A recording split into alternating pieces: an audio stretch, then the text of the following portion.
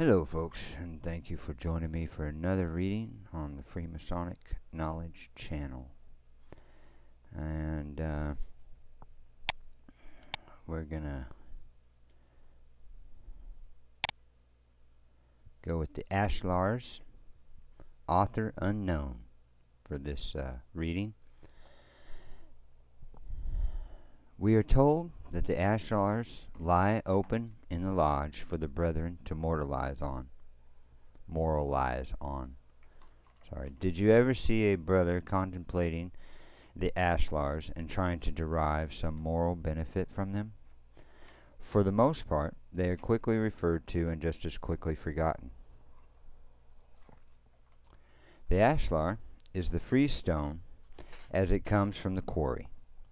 The rough ashlar is the stone in its rude and natural state, and is emblematic of man in his natural state, ignorant, uncultivated, and vicious. But when education has exerted its wholesome influence in expanding his intellect, restraining his passions, and purifying his life, he then is represented by the perfect ashlar, which, under the skillful hands of workmen, has been smoothed and squared and fitted for its place in the building. However, you will observe that the rough ashlar in the Masonic Lodge is not in its rude or natural state. It has been squared in a fashion partially smoothed, and has apparent strength and solidity. It possesses all the qualities that could make it a perfect stone for use in the construction of the temple. But it needs the hands and skill of the perfect craftsman to bring about that result. It represents the candidate for membership in a Masonic Lodge. Such an applicant is not in his rude or natural state, neither ignorant, uncultivated, or vicious. Masonry does not accept men of such qualifications. The applicant, by education and perseverance, has fitted himself as a respectable man in his community, assuming full responsibility as a citizen, a churchman, and a member of his family. There is a vast number of men in every community possessing such qualifications who are not members of a Masonic Lodge, and may never have the desire to associate themselves with the ancient craft. A man judges Masonry by the actions and manner of living of those he knows are members of the order, but knows little or nothing of its teachings or objectives in the building of character. In that sense, he is in the crude state of a rough ashlar, possessing all the qualities of perfect material, but lacking the polish that comes from a continued study and practice of the great teachings of Masonry. Membership in a lodge does not make a man a Mason. He must apply his abilities to improving all in him that falls short of that high standard set by Masonry in character and citizen building. If he is satisfied with being a Master Mason in name only, he loses the benefits of further advancement and improvement offered by membership in the order. In other words, he falls short of anything that might be termed the perfect ashlar. The perfect ashlar is for the more expert craftsman to try and adjust his jewels on. In ancient times, the crude tools that would not even be used in this age, workmen of great skill and experience produced material for the construction of the temple, having such perfection that each piece fitted perfectly into its place without adjustment or correction. Time was not one of the essential factors. Perfection was the goal. To keep this state of perfection in absolute balance, a standard must have been set whereby the workmen could constantly test their tools to know that continued wear and use had not changed the measurements, even in the slightest degree. Did they have a perfect ashlar on which to make such a test? We are told that the perfect ashlar is for the more expert workmen to try and adjust their tools on. In Masonry, we are the workmen, whether we be active or inactive, workers or drones. What are our jewels, our most prized possession? If we have absorbed any of the teachings Masonry, the building of character and Christian way of life are the two of the many jewels that should constantly be before us. And in the building of that state of perfection to which we attain, what perfect ashlar have we that we might go to and try the tools with which we have been working, to know that they are still of fine quality and in perfect condition for the job that lies before us. In every Masonic lodge there rests an altar. On the altar, in the center of the room, the VOTSL. It is the solid foundation upon which Masonry in our lives is built. It never changes.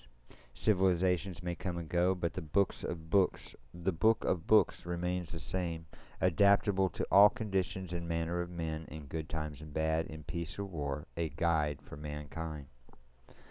How often do we consult this guide to try to adjust the jewels which are ours, and which may need to be altered to get them back to that state of perfection which we as Masons should endeavor at all times to hold as our standard way of life? I am afraid that in this busy world of today we neglect this practice. Therefore, as we think of the Ashlars and try to do a little moralizing, let us forget, even for a brief period, the material things in our lives, and direct our thoughts to the more important duty of contemplating our own defects and shortcomings, and adjusting our way of life and bringing it more in harmony with that standard given us by the great Creator in the VOTSL. The Ashlars are not just two pieces of stone. They represent what we have been and what we hope to be. It is up to each individual Mason to pass his own judgment on himself and to adjust his jewels accordingly, so that when the time comes and he lays down his tools and makes the final journey to the Grand Lodge above, he may leave behind a reputation as a wise counselor, a pillar of strength and stability, a perfect ashlar on which younger Masons may test the correctness and value of their own contribution to the Masonic order. The Plumb Rule. Author unknown. The jewels of the three principal officers of a lodge are also the working tools of the fellowcraft degree. They are the plumb, the level, and the square. Why are these jewels given these distinctions? There are two basic reasons. First, in earlier times, the fellowcraft was the ultimate degree. There was no Master Mason degree. The fellowcraft was the journeyman of today. The working tools of a fellowcraft were the tools of a master craftsman or journeyman. When the Master Mason degree was instituted, other working tools were selected to fulfill the ritual requirements. Secondly, while Masonry makes use of many esteemed working tools, i.e., gavel, 24-inch gauge, trowel, skirret, chisel, pencil, setting maul, etc., it is the square, level, and the plumb which are the fundamental tools that are absolutely necessary to erect any edifice, be it physical or spiritual. The plumb or the plumb rule is an instrument of antiquity. The earliest craftsmen used a weighted cord as a plumb. The Greeks of yore formed a bob of lead on a cord, and they gave it a name, malubdos, or malubdus, meaning lead. From this working tool evolved the name molybdenum, the name of a well-known metal, molybdenum. I can't pronounce it very well, but anyway. The ever-practical Romans took the word and Latinized it to become plumbum. Plumbum. Plumbum. The tool to measure perpendiculars of structures, walls, aqueducts, and fortifications in every corner of the Roman Empire. The Gauls adopted the tool, and their successors, the Normans, shortened the word to plomb. The Britons added the letter A to coin a new word, aplomb, meaning not easily upset, not off-center. Later, the Englishmen revised the spelling to plumb, and it became a verb as well as a noun. Early English mariners used this tool. Shakespeare called it a plummet. Deeper than e'er a plummet sounded. It was the French who began to call the lead bob a ball. In French, boue means a ball of lead. Small leaden balls, or boues, were the primitive bullets. The Latins modified the word to bulla, They used very small bullets, which they compressed into a thin wafer, utilizing it as a legal seal for documents. Thus was born the papal bull. It is definitely not of bovine origins, and that's a lie. It is of bovine origins. The papal bull comes from the Catholic Church, and it is of bovine origins. Has nothing to do with bullets or balls of lead or any of that this author goes to. But anyway, okay. While originally a simple lead weight on a string, if you want to know, the bull goes clear back to Nimrod. Okay, let's be quite correct. Babylon, the bull, and Nimrod. If you're not familiar, you can just look up those terms and find plenty of information on it. While originally a simple lead weight on a string, the plumb, when required by an expert craftsman, evolved into the shape of the junior warden's jewel, and specifically adapted for operative stonemasons. It is interesting to note that this jewel or tool is sometimes found to be richly embellished with symbols, sun, moon, all-seeing eye, etc., and at other times very plain. Reference to the plumb arises throughout Masonic rituals and books and throughout the lore of Masonic catch questions. Examples: question, how long have you been a Mason? Ever since I was answer is ever since I was raised from a dead level to a living perpendicular on the squares by the hand of a friend, whom later I found to be a brother.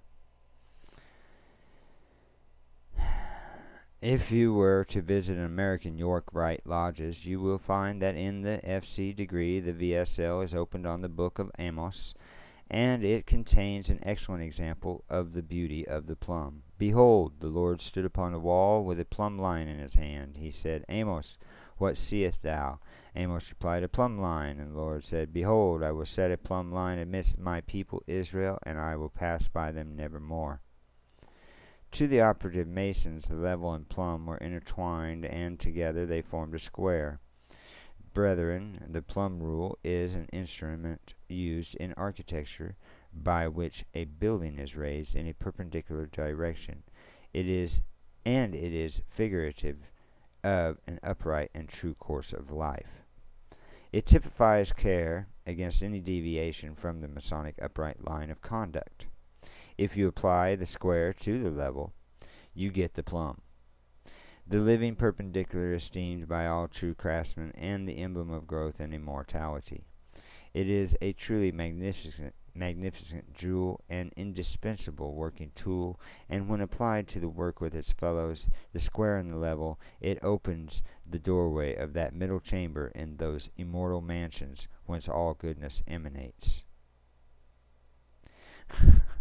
The best logician is our God, whom the conclusion never fails. He speaks, it is. He wills, it stands. He blows, it falls. He breathes, it lives.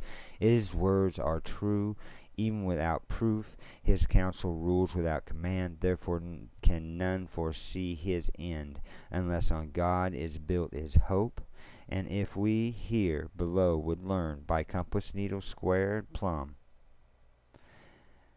we never must overlook the meat wherewith our God hath measured us. The poem is written by J.V.A. Andre, a German, and printed in 1623, translated into English by F.F. Schnitzer and G.W. Speth. Brethren, I give to you one last reference from Isaiah 25:16-17. Therefore thus saith the Lord God, Behold, I lay in Zion for a foundation a stone, a tried stone, a precious cornerstone, a sure foundation. He that believeth shall not make haste. Judgment also will I lay to the line, and righteous to the plummet. References: the book of volume of Sacred Law, King James Version, the work 1976 edition, and Freemason at Work, Harry Carr, and History and Evolution of Freemasonry, Dar the Builders, Newton, A Freemason's Guide, and Compendium Jones, papers given at the Alberta Masonic Spring Workshop in the 1960s. So these were passed out at workshops to people, and with the author unknown. So you get the Plumb rule, and you get the Ashlars. And I thank you for joining me.